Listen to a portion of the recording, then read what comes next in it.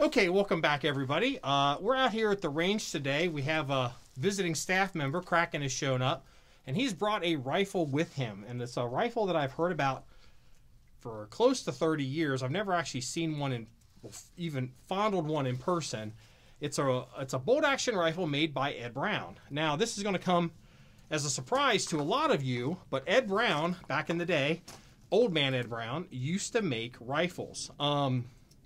As I recall, Ed kind of got into doing that because he was a hunter and he wanted a rifle that kind of more fit his personality and his needs. So what are we looking at here? This is got a proprietary action by Ed, and he calls it the 704, right, Kraken? 704?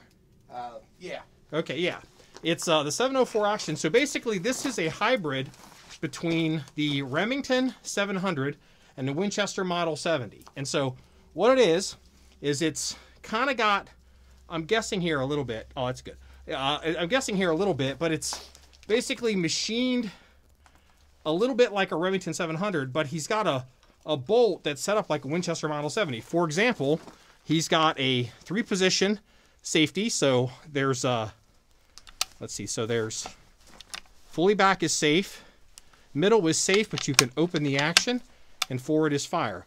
The thing that's kind of important on these is on safe, it locks the bolt. Now, not every Remington 700 does what I'm about to describe, but one thing I'm not a big fan of, and why I prefer Winchester Model 70s is, if you're carrying a gun for a long distance, slung over your back, going through brush, doing whatever, sometimes you'll find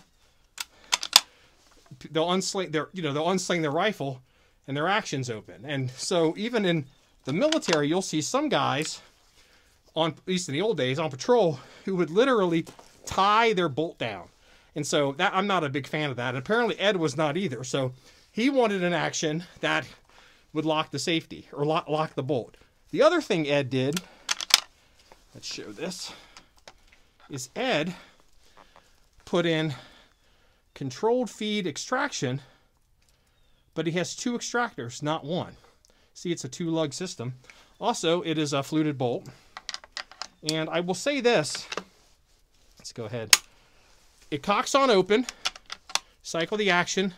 But one thing about Ed's action is it is extremely smooth. You can't obviously experience that on video with me, but I'm telling you, opening up this action compared to, say, my old FN SPR A3G, which is a custom shot gun, I mean, this thing makes that gun, the action, I mean, look like a cheap Walmart copy. So this is an old style Macmillan stock, Packmart accelerator butt pad.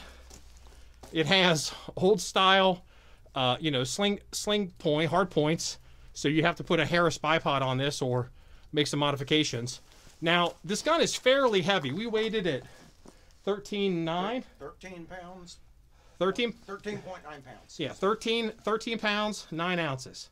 And most of that weight, not all of it, because the stock isn't going to be that light, comes from the Shiloh barrel. This is a heavy taper barrel. That's one thing I personally would probably kick Ed on, would be he liked heavier barrels. He came from a generation that basically thought the heavier the barrel, the more accurate it was. And, I don't know if I quite agree with that, but, I'm not the person to ultimately judge that. Also, you will notice, back in the day, no threaded, no options for threads, no muzzle devices, just a straight crown. So, Kraken has expressed possibly an interest in threading this, but we'll see how that goes. And I guess for the 2 big things about this gun that are worth mentioning is it is in 300 Win Mag, so it is a long action. However, you ran into this for a scope base. This uses a custom scope base because it's a custom action. You just can't buy a Winchester scope base or a Remington scope base. You got to buy a custom scope base from, who'd you get this scope base from? I don't recall. I can look it up. We'll drop it in. We'll drop it later. We'll drop it in the video at the bottom. And so, I mean, that's kind of an issue. Also, looking at the extractors, I would think long term, if you broke one of those, I hope Ed Brown still makes them. And the other final thing is, we were debating this off camera. The trigger pull on this gun is